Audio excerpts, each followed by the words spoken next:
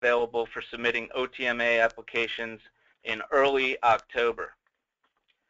Before I get started, I want to go over the format of today's presentation. First of all, you can listen to the audio either through your computer with the computer audio option, or on the in the GoToMeeting menu, or you can call in to the teleconference.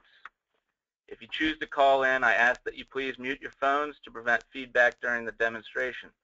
Also, since we are anticipating a fairly large number of participants on today's call, I will also ask that you type your questions into the chat box feature in the GoToMeeting, or at least type your name so that I know you have a question, and then I can unmute the phones and you can ask your question. We'll hold those questions till the end. I will read them out and answer them to the best of my ability at the end of the demonstration. That way we don't have issues with numerous people trying to talk at the same time. Also, we are recording the webinar, as I mentioned earlier. We will make it available on the Training and Outreach tab of the Hazmat Division page of FRA's website for future reference. Okay, well, let's go ahead and get started with the demonstration. Again, what you should see on your screens right now is the beta test form. It says beta testing site in green at the top. Also on this page, you'll note that there is a link to a cover letter. I've got the pointer on the cover letter link right now. If you left click on that cover letter link, we'll bring up the cover letter page. What's most important about this page is it includes the contact information of the hazmat specialists and engineers who are involved in the OTMA process. Also at the top, you'll see a link to the electronic submission instructions. If you're having trouble with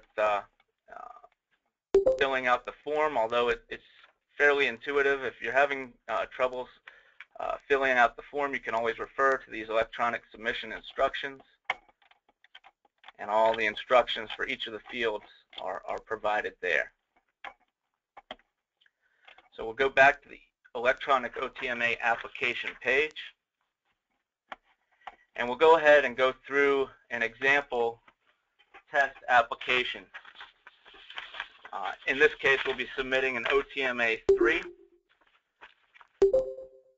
And basically, you'll fill out just like you did with a traditional OTMA form. You will begin filling out your contact information. First of all, the company name. I will type in the company name.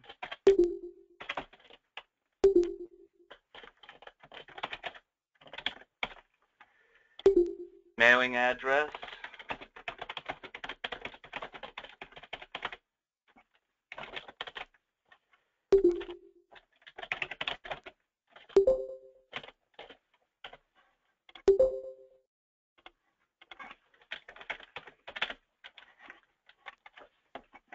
And if you filled out an application in the past, to save you some time, there is a box there.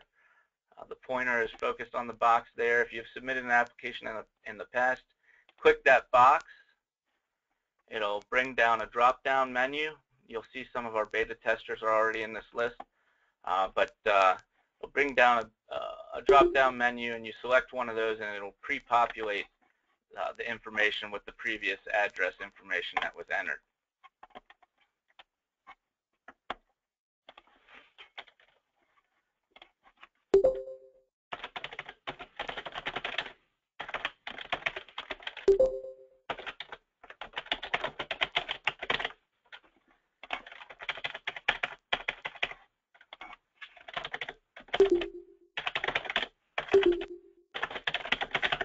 I've also typed my email address for the contact since this is a test, but also if you would like further information about the eOTMA when it becomes available, a web link to the electronic website, send me your contact information to that email address, and I will put you on an email list for further information on this.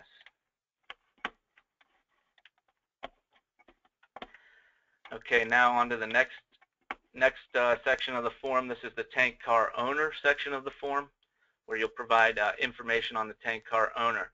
What this is used for, when you put in the contact email address for the tank car owner, this will send a copy of the final approval to the tank car owner so that they can incorporate that information into their quality assurance plans.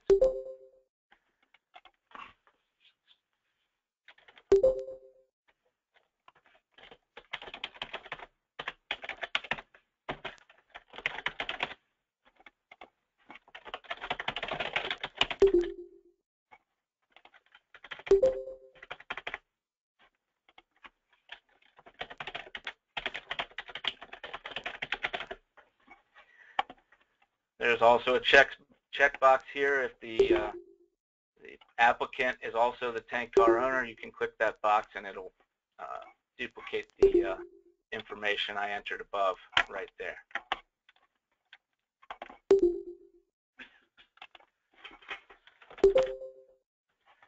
The next section of the form is for information on the packaging that's defective, reporting mark and number. I'll type in Kurtz, K-U-R-T, 0001. You can also check this box if you have more than one tank car with the same problems, with the same routing. You can add those to the form by checking this box. The type of rail car or bulk package, that would be a tank car in this case. Type of DOT specification, DOT 111A100 W1. Is this packaging a special permit packaging? In most cases it would be no, so you leave this box blank, but if it is a special permit packaging, enter the special permit number in that box. Also, is this a full tank car, a residue, or a cleaned and empty tank car? If you select cleaned and empty, you'll be prompted with a box to add the cleaning certificate, since a cleaning certificate is required when you're moving a clean and empty car. So you would just browse through your files on your, we'll do the desktop, approval webinar. This says shipping paper, but I would have, if I had a clean car, I would select my cleaning certificate from this menu.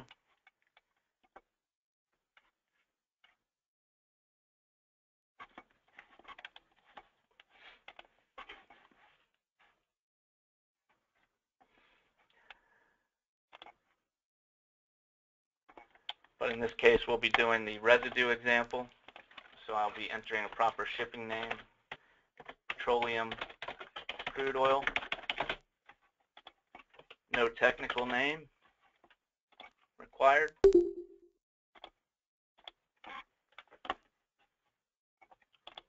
Enter the hazard class information, the UN number,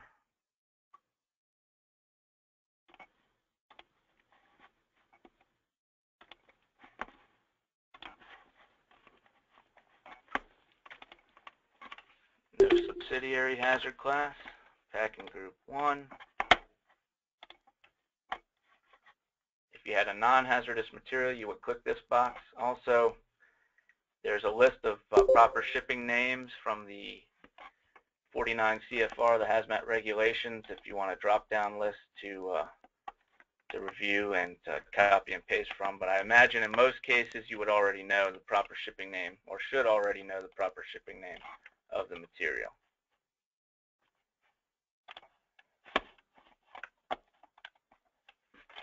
So where did this shipment originate?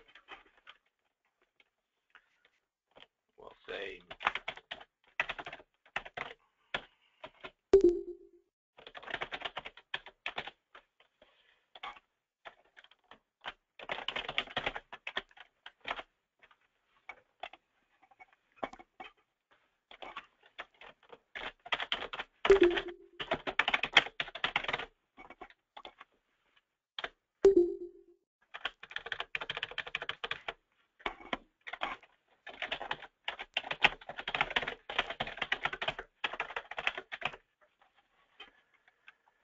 Okay, where is the present location of the car? We're going to say in this case it's the same location that this shipment originated at. So we'll click this box. It'll pre-populate it with that information. And then we have options to enter 3 destinations here. You're required to enter information for destination 1.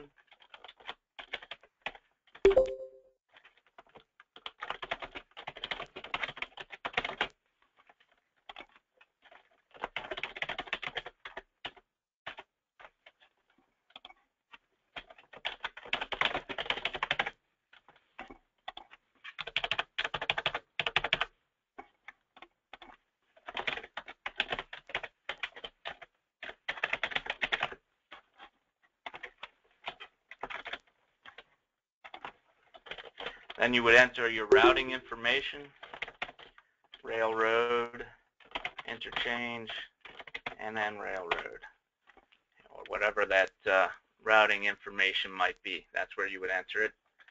Also, in the destination 2 and 3, I'm not going to spend time putting those out right now, but you would enter the same information in for those destinations. So in the case of where you needed to send the car to one location for cleaning and then another location for repair, you would put the cleaning facility in for planned destination 1, and then the repair facility in for destination 2, and the miles of each movement. And when you type in additional mileage, it's calculated, the total is automatically calculated down here for you, the total mileage of the complete move.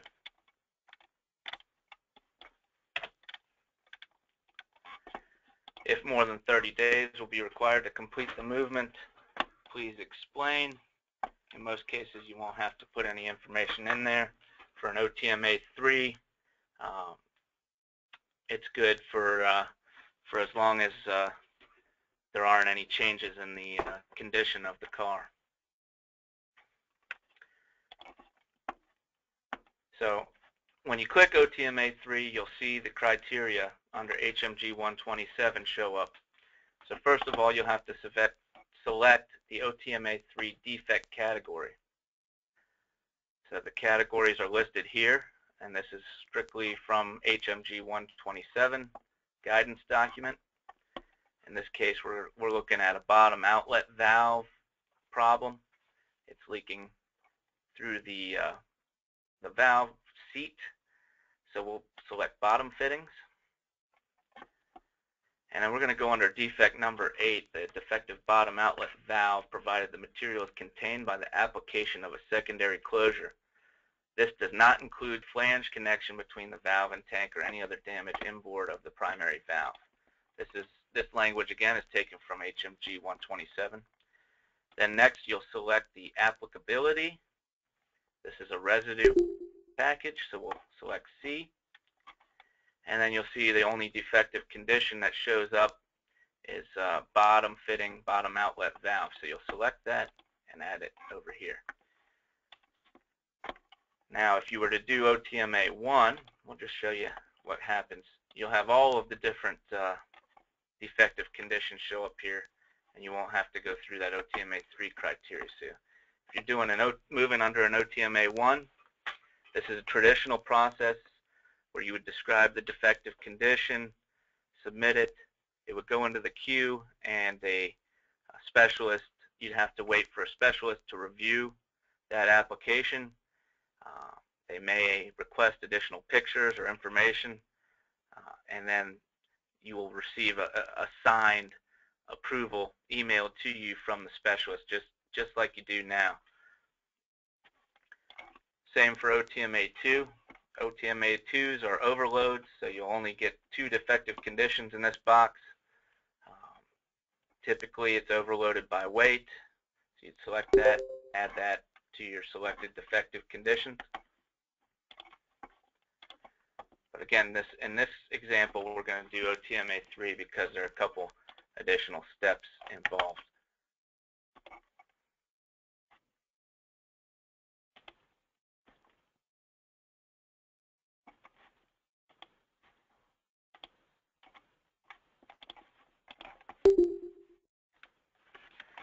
Then there's the box that you have on the traditional form right now, provide a detailed explanation of the defective condition, VOV, leaking fluid.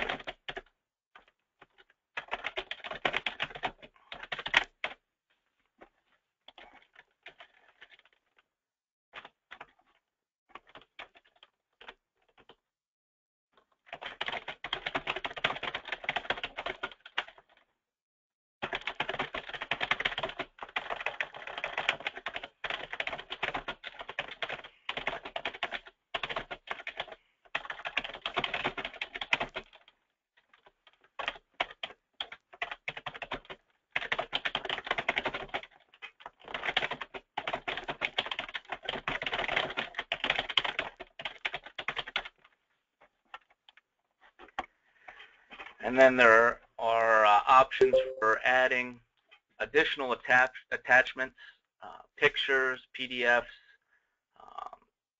Word files. This supports a number of different applications here. So you can browse through your files, select your shipping paper, and it will go ahead and upload that document with your application. And you can add additional files if you want to. And you click this button if you have more than 2 files to add. It will allow you to continue to add files. Then at the bottom there's an acknowledgement. Failure to accurately represent the defective condition of the tank car, failure to disclose additional defective conditions, or failure to comply with the conditions and limitations set forth in the one-time movement approval procedures. HMG 127 is considered non-compliance with 49 CFR section 174.50, and appropriate enforcement action may be taken. And then finally you'll have a security code that you'll have to enter just to prove that you're a real person rather than a robot. Then you can submit your application.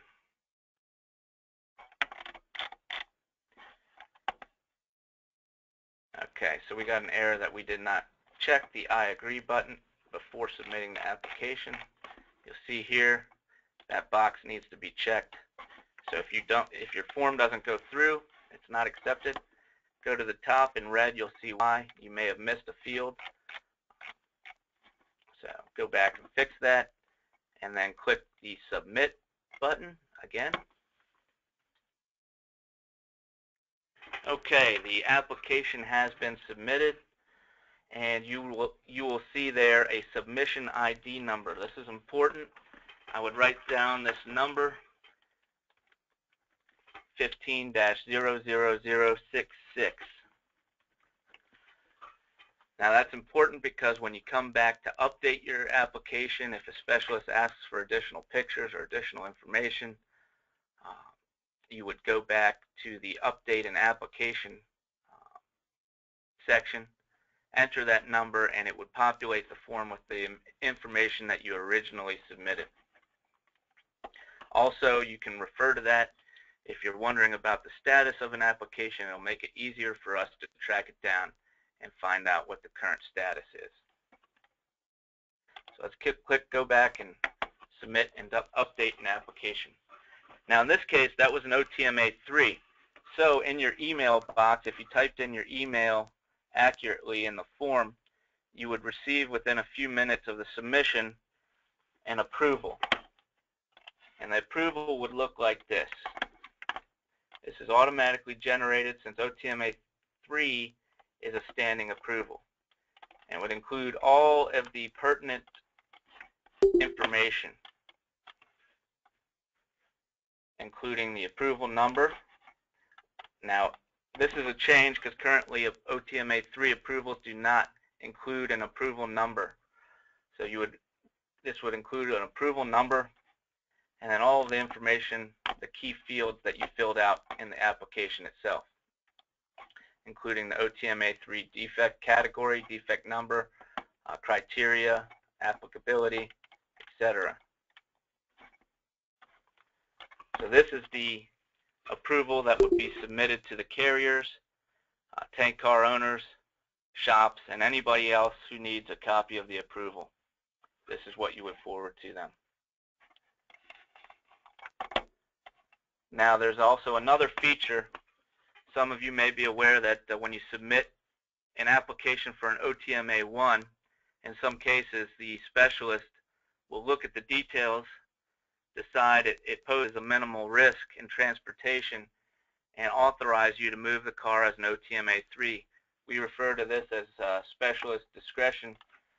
When you submit an OTMA 1 application and the specialist authorizes it to move as a 3, you'll receive the same email, although it will have this notation at the top that says authorized by specialist discretion. And again, this will be your approval, and you will receive an approval number for that movement.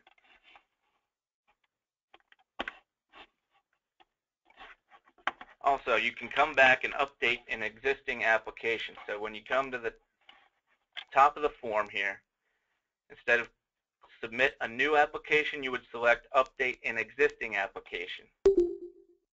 This allows you to plug in your submission ID number. In our case, it was 15-00066.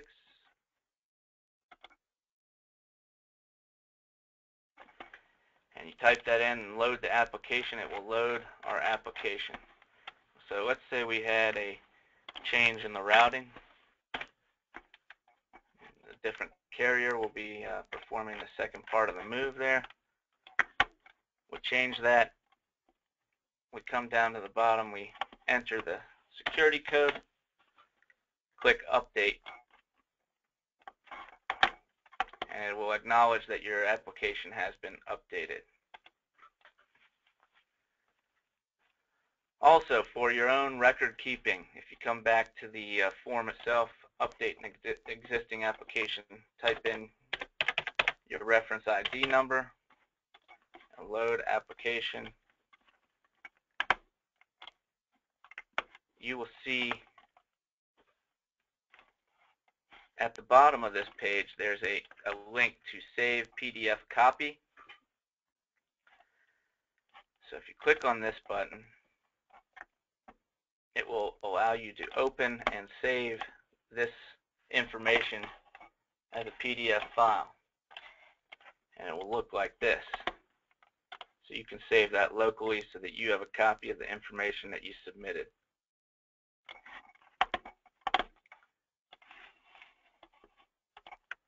So that's the new eOTMA submission process in a nutshell.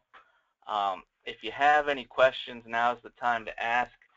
You can type your name in the chat box, and I will open the lines so you can ask your question.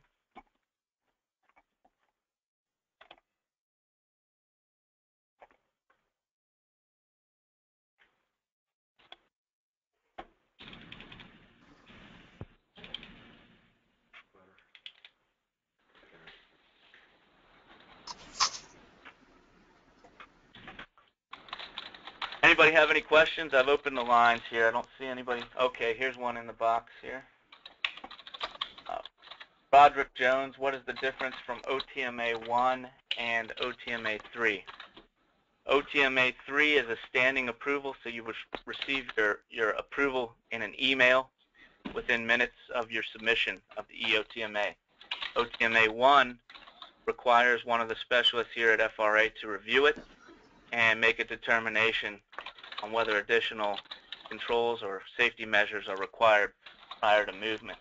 So you would not receive approval to move the OTMA 1 right away. You would have to wait to hear back from one of the specialists here at FRA. And they go into the queue in the order in which they are received, and we process them in that order. Now, Kathy Yeager has typed in a question here. What type of other supporting documents do you expect to see on a typical OTMA 3? Cleaning certificates, any information on what has been done to ensure the safe movement of the car. In the case of bottom outlet valve failures, just some information that on the location of the leak. but it really depends on the type of defect. In most cases, that information is covered in the defective conditions that have been selected in the form that you'll be prompted to select.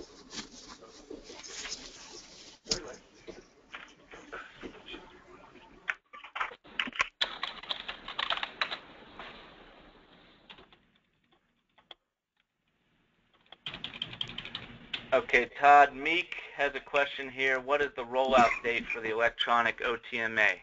Our goal is to roll it out in early October. I'll be putting together an email list to send out updates. So if there are any delays, I can let you know. All you have to do is send me an email. That's Kurt, K-U-R-T, .eichenlaub, E-I-C-H-E-N-L-A-U-B, @dot.gov. Let me know that you want to be placed on the email list for updates on the eOTMA. We anticipate early October at this point.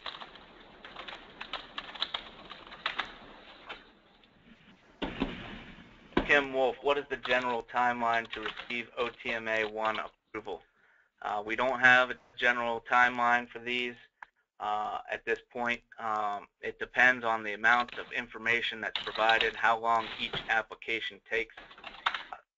In many cases, there's a lot of back and forth communication required. So if people are out of town, it takes a week or two to get back to them on emails. It can vary significantly.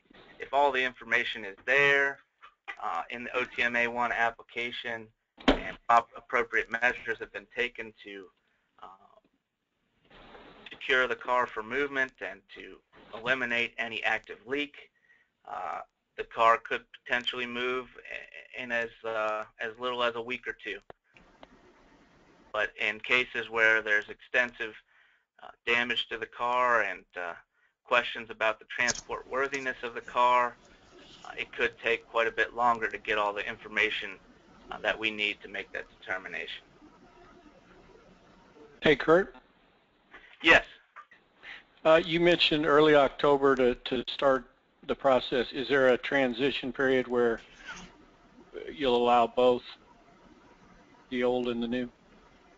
Yes, we're going to allow submissions both by the electronic OTMA submission form and through the process that as it currently exists through the HM Assist email submission for some undetermined amount of time.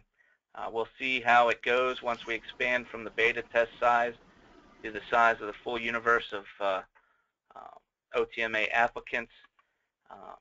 If everything goes smoothly, we'll eventually phase out the email option for submission. We'll keep it around because there's always potential technical difficulties filling out or submitting the form, and we understand that.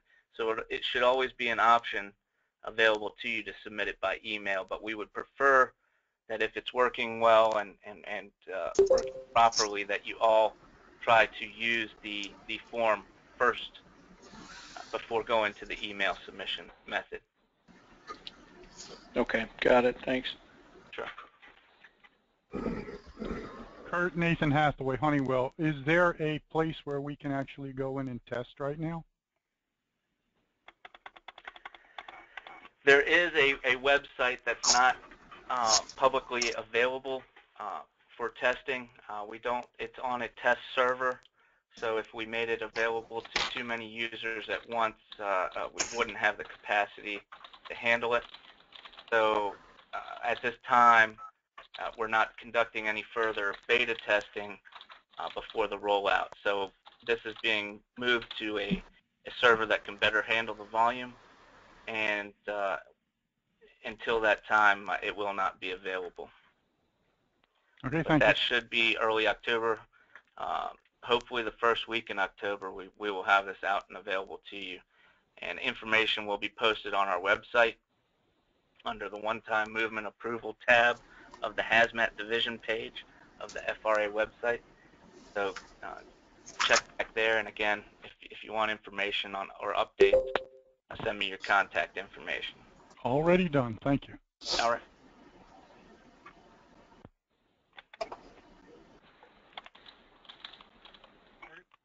So there's a question from Jimmy Ramsey. This form is available at the FRA website, correct? I think we just covered that. It's not available right now, but it will be available early October if all things go as planned. Todd Meek, approximate backlog for a typical OTMA 1 at the present time. Kim, I have Kim in the room with me. Kim, do you know what the approximate backlog is right now? We have 39 waiting, but we have 2 sectors assisting us from 2 different regions, and so hopefully this week, actually, we'll be able to get through, I'm hoping about 10 more. We're closing in. Okay. So it's a little over 30 at the present time, it looks like.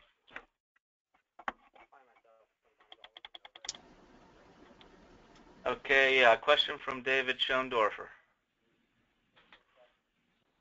David?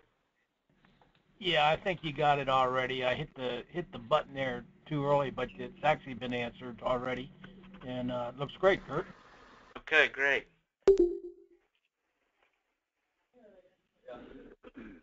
Okay, I have a question here from Kathy Yeager. What happens to existing pending OTMA 1s when the new eOTMA rolls out? Do we have to resubmit? No, you will not have to resubmit the OTMA 1s. Those that have been submitted would be worked in the order that they're received before we would begin working on OTMA 1s submitted via the new eOTMA system.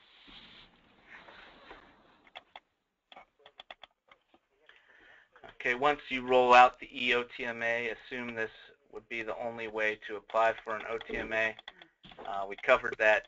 We'll have the email option available, but we would prefer that you use the form as long as it's working.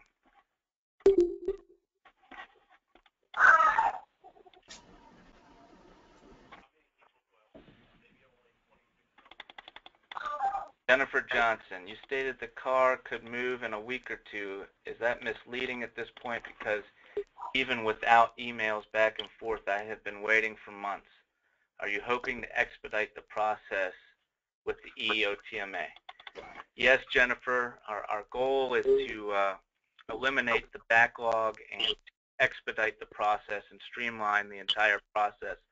Now this eOTMA submission form doesn't seem like a whole lot, but it definitely removes a lot of the administrative burden that we were running into with these applications. So it should help streamline and make the process more efficient. And Kurt? Yes. This is Kevin, just to help Jennifer. We are really focusing on right now concentrating on getting the backlog completed. That's what we're focusing on right now, trying to get that backlog down so that whereas we don't have as many in the backlog when the eOTMA system does roll out as much as we can.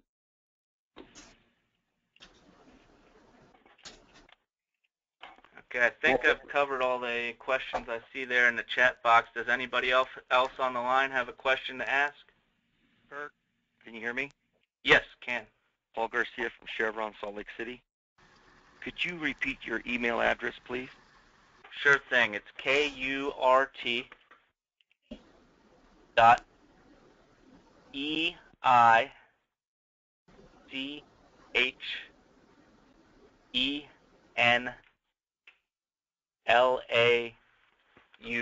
and I will, if you have your screen up, I will put my email address back up there. You'll see it there.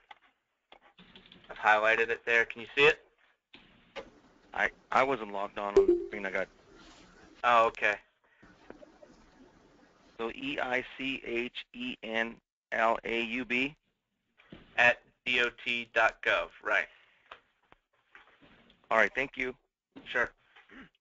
Yeah, Kurt, just to let you know, there may be a number of people who are just on audio only because I know when I tried to log in to go to meeting, I got a message that said it was full and wasn't accepting anybody new. So. Yeah, I apologize for those who were not able to see the webinar. Apparently, we thought we had a cap at 100 people, but the number of people was capped at 26. when we started this webinar. This is the first time we've done something like this, so I apologize for that. For those who weren't able to see the form and what was going on during the presentation, I encourage you to either look at we're recording this webinar, and we'll make it available on our website in the coming days to review at your convenience. We will also we will also be conducting another webinar, which is posted on our Hazmat page on next Tuesday, a week from today. So that's another option if you'd like to go through it live.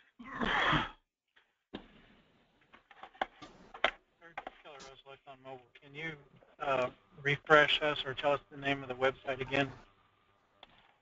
Yes, I'll bring it up here on the website. It's if you go to fra.gov and then you click on Railroad Safety, then click on Divisions, and click on Hazardous Materials. Hazmat Training and Outreach is the page where this is located, and then you click on One-Time Movement Approval Webinar, and that will bring up the information on the webinars for today and next Tuesday.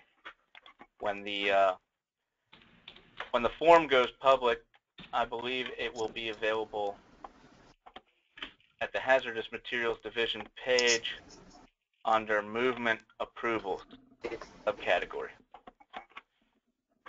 Yes, on the meeting next Tuesday, will the cap be larger? Yes, we will. Excuse me. I will make sure that the cap is expanded next Tuesday. Sorry about that. Okay, thank you.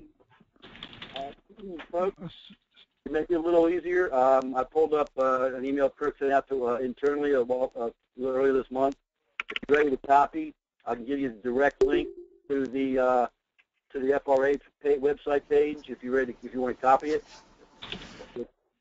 it's https://www.fra.dot.gov/,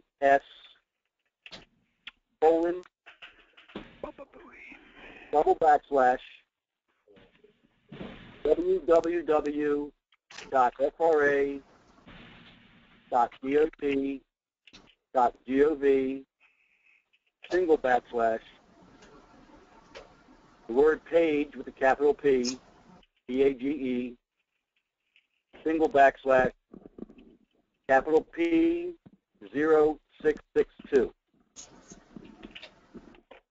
Now, so if you have that as a link, you can just click right on that. It takes you right to the webinar page.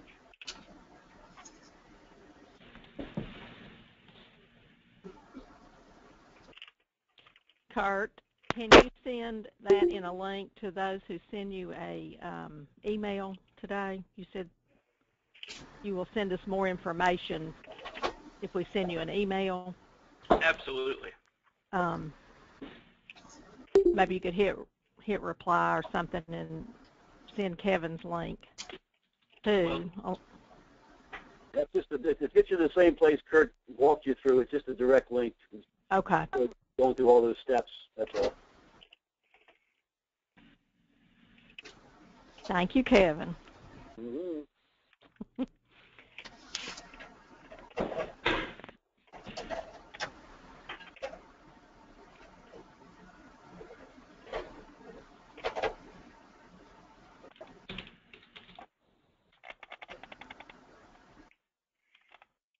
Okay, it looks like that's all the questions we've had today.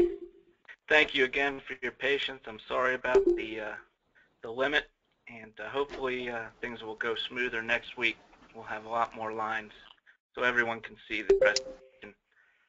And again, we'll post it online, so if you weren't able to review it at your convenience. Thank you, Kurt. That concludes our demonstration. Thank you again for your participation. Have a great day.